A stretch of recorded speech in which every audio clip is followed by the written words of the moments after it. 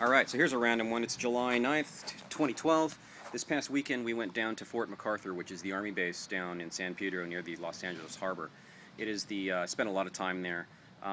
It is the location for much of the Under Angels story. It's where I got a lot of the inspiration. It's where the K-9 command unit is. It's where the cemetery is. It's where the batteries are. That type of stuff, the tunnels. While we were there, they were having, every once a year they have an event called Old Fort Mac Days. It's sort of a Renaissance fair for military history buffs.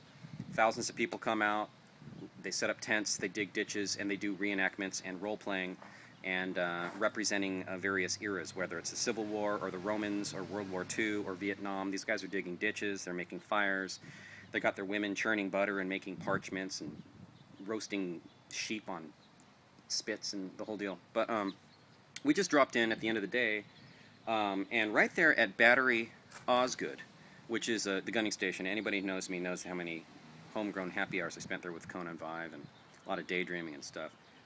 They had people set up booths with selling memorabilia and relics and old magazines from the wars and, you know, Nazi badges and coats and hats and that type of thing.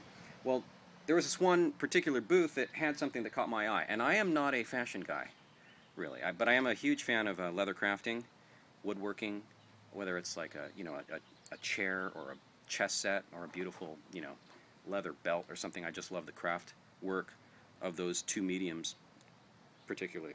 And I saw these things, and before I clean them up to put my own miles on them, I want to get them on video.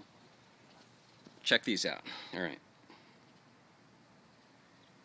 Pretty badass, right? I picked these things up. They're really heavy. They must be like five pounds a piece. They feel almost wet or rubbery to the touch. I've never seen hide like this. It's almost black, so dark brown. But here's the thing.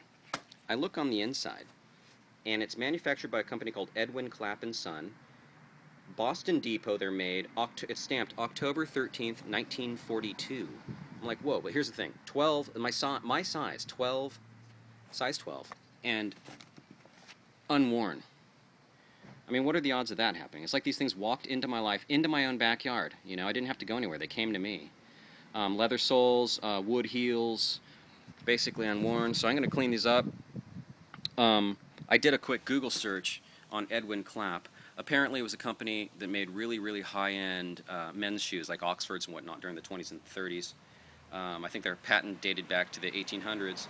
And in the 40s, they were commissioned to manufacture military-issue combat boots. That's exactly what these are. 6 eyelet, 6 hooks, you know, one-way ticket to wherever you're going, not coming back, you know. It's the real deal. So I will be cleaning these up, putting my own miles on them, and come the post-apocalyptic era that may be upon us after December, you may be seeing me strapped into these things, hitting the road, looking for water, fighting off zombies and cannibals. So, fun anecdote.